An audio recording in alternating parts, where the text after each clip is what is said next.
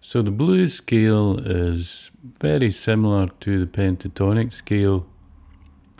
There's not much in it apart from that one blues note on the 3rd fret position. So if you play the pentatonic scale in E,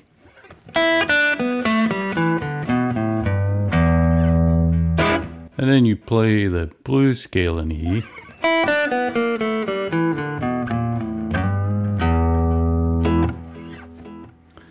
then you really only got one note of a difference. But it's that note that sort of gives it that little twist, makes it sound a little bit more bluesy. So to give yourself a few more notes just to play around with, just make it a little bit broader, then you just mix in some of the notes of the major scale, combine it along with the blues scale, and you got a lot more to play with. Sounds a little bit more interesting. So here's your blues scale mixed in with some added notes from the major scale.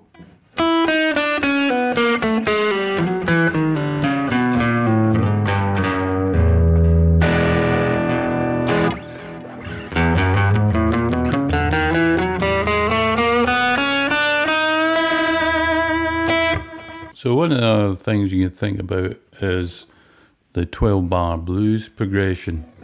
The B7, the A7, and the E7. The notes that are combined in those chords also kind of belong a little bit to the major scale and to the blues scale. So if you look at a B7, you've got an F sharp in there. You've also got this E flat note there on the 4th string. You've got the B obviously there, and the open B, and the A. So the B note and the A note, they're already in your E blues scale. The ones that are not in it are the E flat and your F sharp. So D sharp, F sharp, they're contained in your E major scale. So there's a little hint why we're including the major scale. Then you look at A7.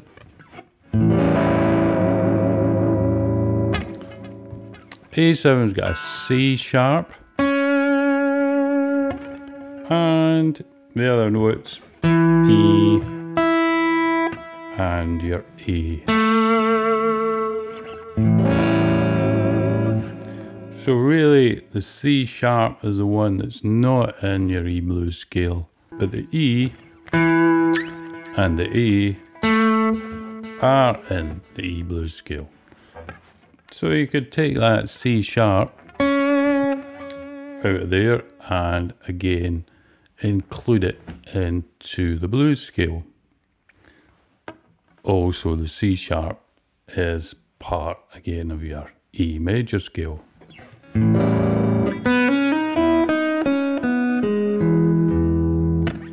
Then the other chord we look at is the E7. Again, you're thinking, well, what notes are in that are in the blues scale? Well, you've got the B,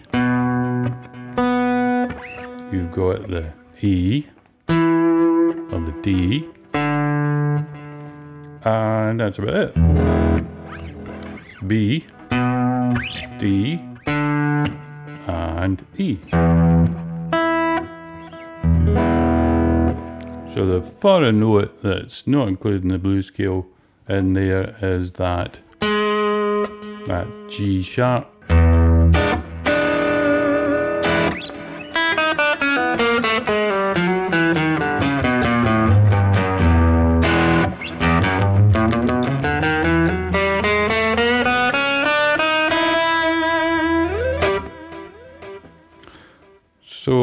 let's have a closer look at the notes we're going to add in. Starts with your open E.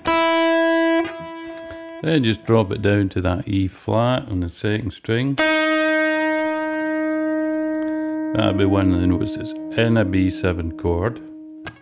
Then it drops to the D on the 3rd fret of your second string. That's one of the notes that's in the blues scale, and it's also in an E7 chord. Next note down is that C sharp or D flat on the 2nd fret of the second string. That note's in an E7 chord.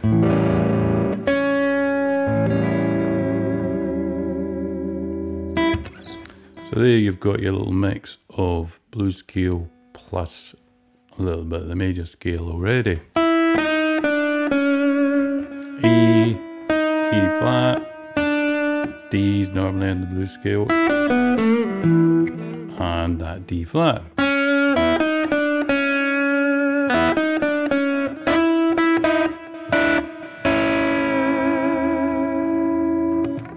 It really sounds a little bit more interesting.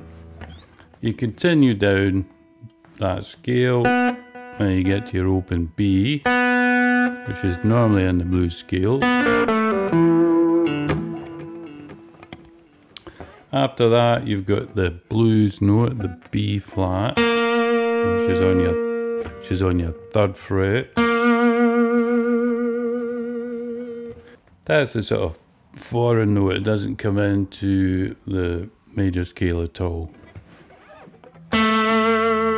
Dropping it down to an A. So you can think of your A7, and the A is also in the B7.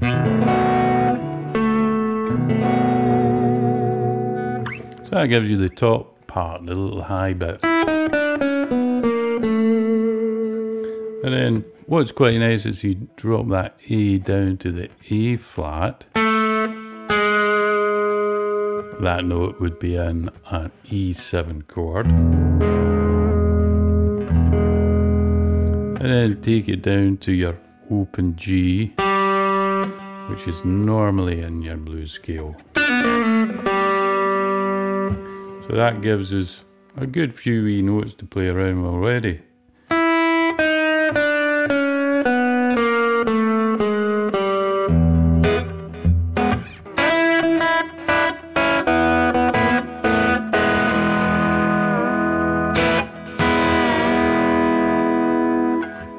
Sounds quite good, and you get a few bit more interesting kind of bluesy notes in there. Gives it a little, let's say, a little twist.